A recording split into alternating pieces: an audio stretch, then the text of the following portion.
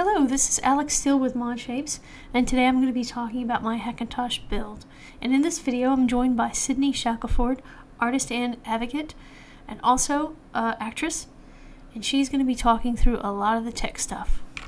So we're just going to jump in and just start talking about the build itself, and here we go. So first, the motherboard. We chose a Gigabyte Z170MX Gaming 5 motherboard.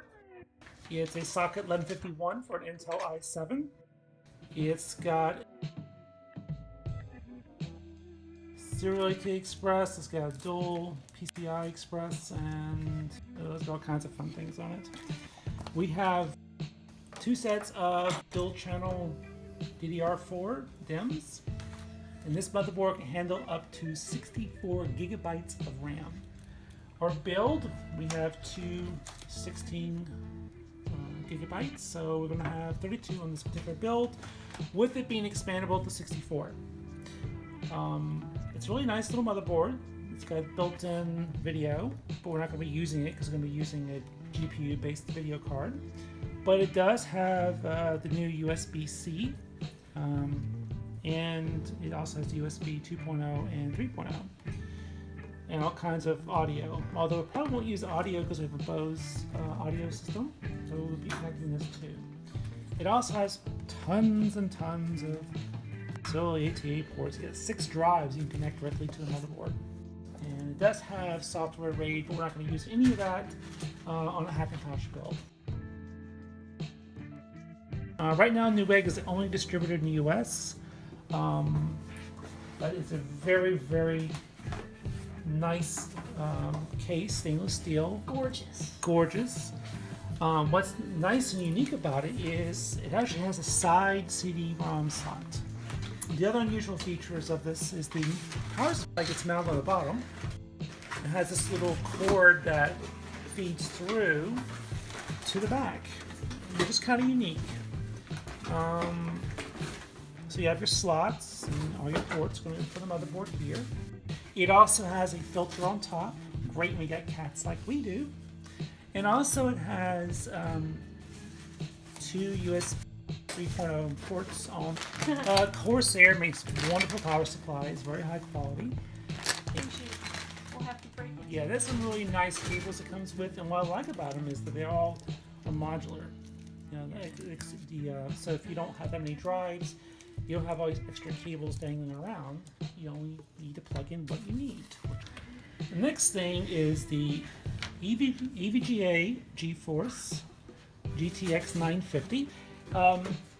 It takes up 2 slots, and it's a nice big heat sink with the GPU. It requires a separate power supply and a power connection because the PCI bus is only limited to 65 watts. So the processor, we chose a Intel Core i7 6700K, which fits on the 1151 socket LGA. Crucial MX200 SSD. I like Crucial. I have one in my old HackinTosh that's 6 years old. The drive isn't that old, but the build is otherwise. And really like these drives. They're very fast. Trim gets supported almost out of the box. Really like them. They really work well. The CD-ROM drive that goes in this case, and there's 2 different sizes. There's 9mm thickness and 12. Fortunately, the 9mm one is the easier one to find, and that's what this case uses. Because we need it for this case, and they make great heat sinks and very quiet. It's a very quiet fan. Step 1. Open the case and remove the drive tray.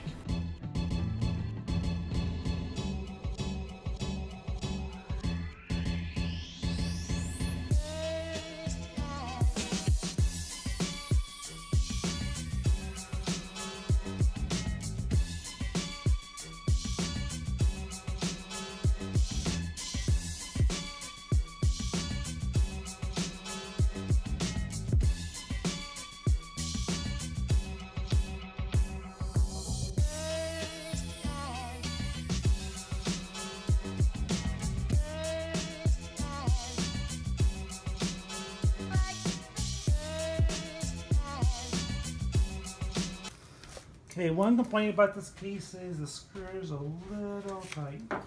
Yeah? But once you get them loose, it's fine. You hold that up for me? Let's hold this up.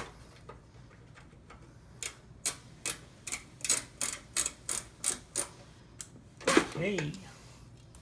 Now you gotta remember on this one, little grommets, the smooth side goes out. So On the little grommets, the smooth side? Well, you have the grommets on both sides. Well, this is easy to remember because there's a lip that goes against the case. Yes, that's even better, you're right. Okay, so put this off to the side for now. That goes in back in last. So now we have all these connectors.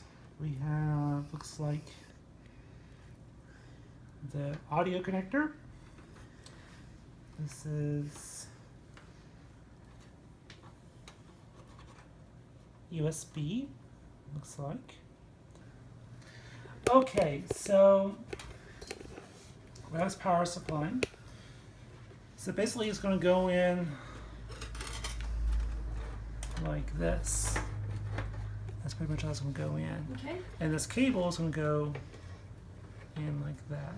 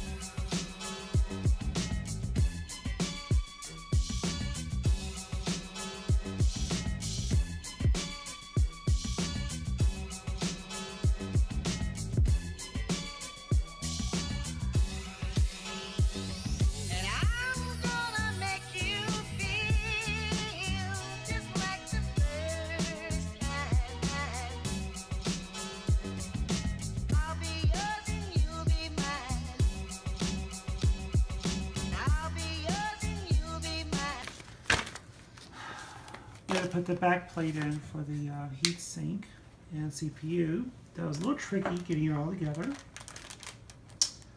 And so now we put the CPU in. Okay. This is the exciting part. Right. I'm gonna watch. Can I do this or no? Yeah, you can do it. Okay. So remove this part.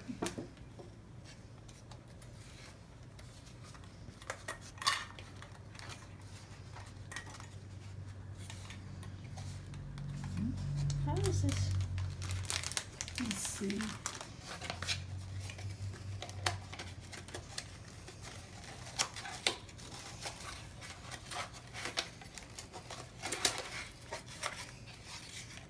Okay, now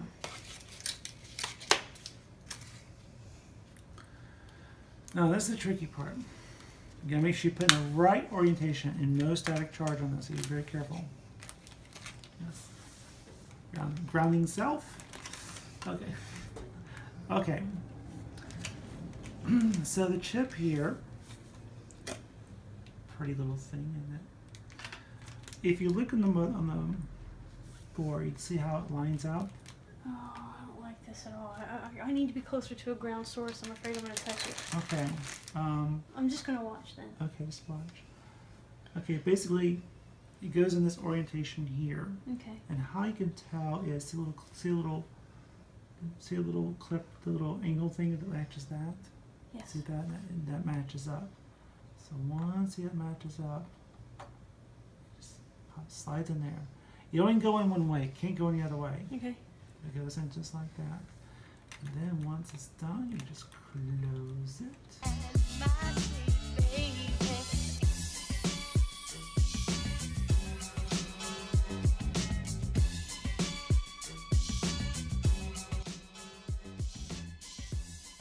Sydney is now pre-positioning the fan to kind of see how it's going to line up prior to using the adhesive and fastening it down permanently.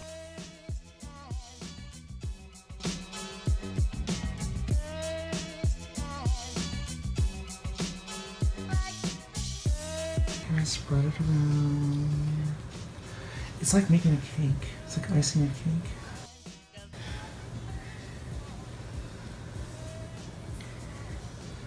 Some good connectivity. Yes, plenty here. I'm definitely glad I wore the gloves. So folks, wear gloves when you're doing this. One side's a little longer than the other, that's normal.